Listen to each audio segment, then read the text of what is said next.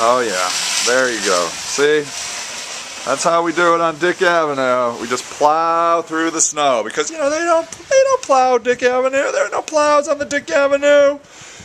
So, you know, there's my car. I had meetings planned. I was supposed to go up to Cleveland. They got canceled. Everything's shut down in the town here. I don't even think I can make it to work. I just didn't even go because, you know, it's a mess out there.